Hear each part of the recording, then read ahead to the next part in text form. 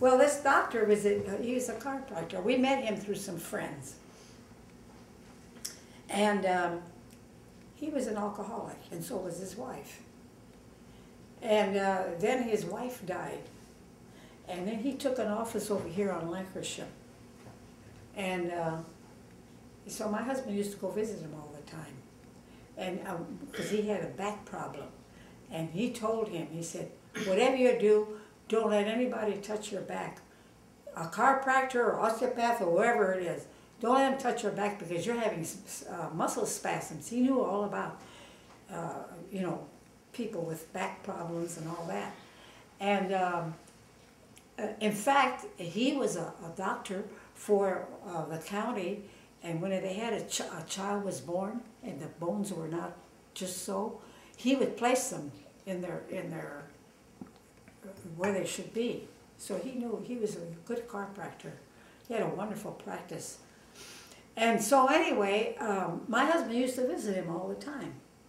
When he was retired, he used to go over here at the office and visit him.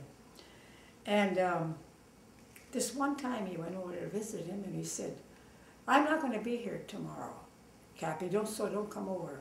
He said, what do you mean, where are you going? He said,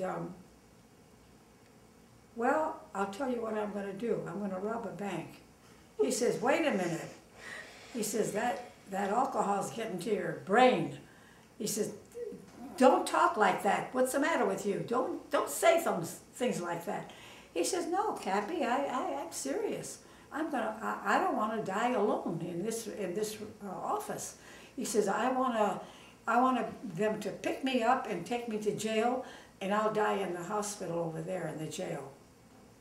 He had it all planned out. Well,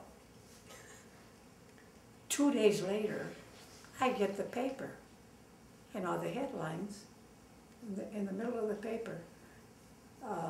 Doc Scott holds up bank, but they arrest him. I had to read the whole thing twice.